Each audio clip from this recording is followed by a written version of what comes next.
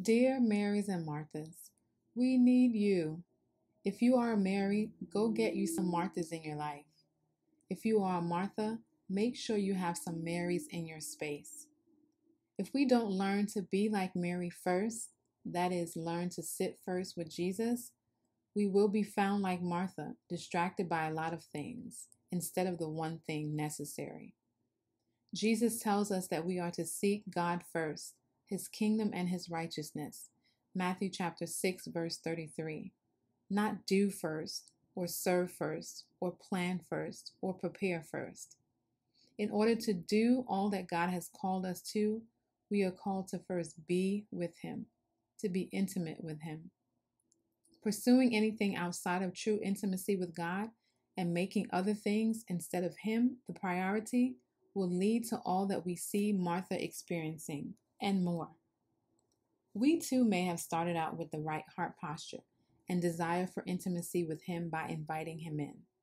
However, if we aren't careful, because we don't stay close to Him or take the time to sit and commune with Him, our proximity to Him begins to shift, which opens the door for other things to quickly fill in that space, and thus begin to slowly pull us away from Him. We begin to allow our gifts of serving and the other gifts God has given and graced us to do, grace gifts, to become a distraction. These distractions can open the doorway to discontentment with ourselves, others, and even our relationship with Christ.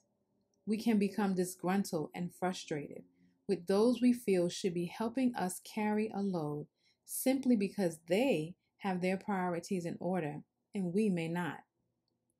We start looking elsewhere, frustrated with the fact that we are so overwhelmed with things we may be doing that perhaps God never called us to do in the first place. These extra or unnecessary things we have added to our plate have us bogged down and can lead to anxiety, worry, and upset. We begin looking for relief and seeking out help from ones we feel should be helping us and blaming them when they aren't, instead of asking Jesus for help.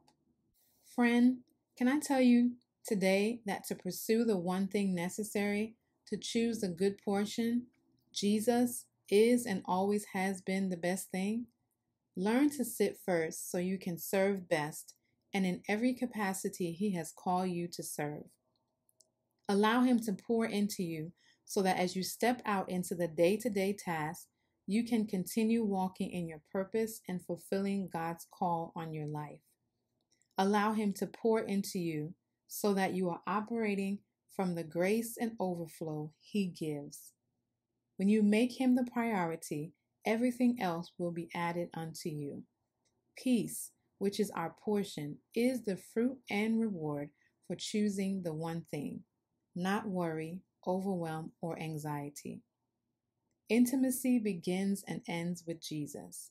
He is the one thing, and He is more than enough. In expectation, Charlene.